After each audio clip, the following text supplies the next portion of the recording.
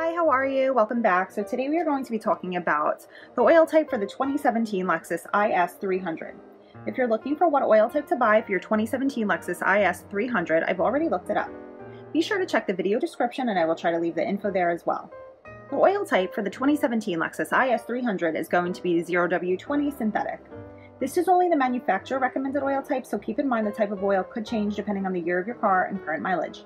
Ask your mechanic if they recommend a different oil type for your 2017 Lexus IS300.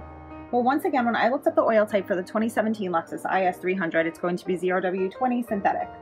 This oil type you can find in most auto parts stores. Just be sure to check my video description for the most recent price as well.